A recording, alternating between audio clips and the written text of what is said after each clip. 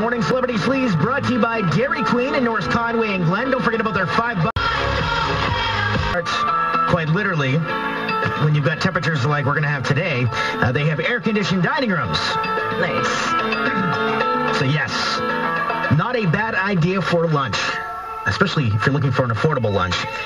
So yesterday, Neil Patrick Harris and Breaking Bad's Aaron Paul announced the nominations for the 65th Primetime Emmy Awards. The announcement included traditional favorites like Mad Men and 30 Rock, but also a very big first for Netflix.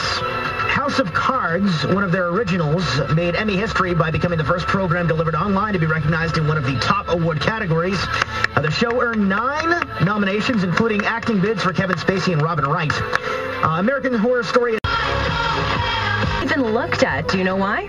It was considered to be too violent. So that might be what's going on with The Walking Dead. Just too violent to get any nominations at this point. Yeah, that's not the case. That happened with Martin Scorsese and his Oscar for over a decade. So yes, it is.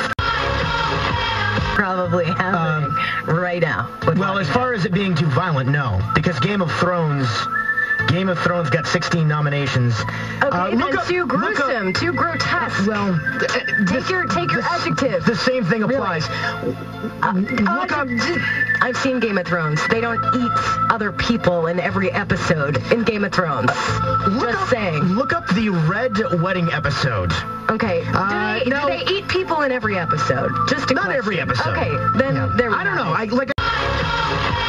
There after seeing clips of Game of Thrones, I'm going to say that's probably not the case, but maybe not. Who knows? The show is going to air on CBS on September 22nd with Neil Patrick Harris as the host. And it's a good show, but it's not nearly as grotesque as The Walking Dead. Okay. Yeah. Are you done? Just about. Yes. Go on. No. No, by all means, go on. Yes. Okay. I have.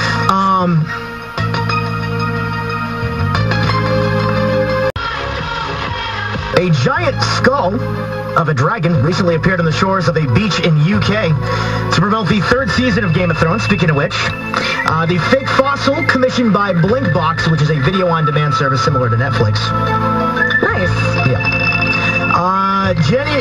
Jerry O'Connell has signed on for a role in the upcoming Veronica Mars movie, playing the brother of Sheriff Lamb, who died in season 3 of the show.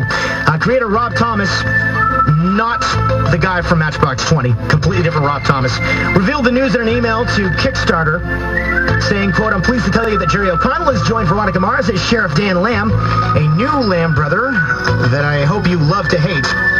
And last but not least, I'm pretty psyched about this. Fox has announced that the network's 2 biggest animated hits, The Simpsons and Family Guy, will have a crossover episode that will air in the fall of 2014. The episode's going to be called The Simpsons Guy, and we'll have Peter and company paying a visit to Springfield. What I want to know is, are they going to leave the Family Guy characters the way they normally look, or are they going to make them Simpsonized? I guess we'll have to see. Yeah. More Celebrity Sleaze online at conwaymagic.com. All right, well, you heard it, folks, and you saw the time. Now, in all fairness, just before Celebrity Sleaze, there was a little bit of lamestream media news slung around. Some local news, which is appreciated, and, weather. But Celebrity Sleaze, now, it pisses me off. We got so much more to talk about. And so I'm going to ask you, there'll be a link below to the 1045 Facebook page. Go over there and leave them a comment. Let them know that you're disgusted if you are. And I'm going to ask everybody to boycott today's sponsor as soon as I get some time.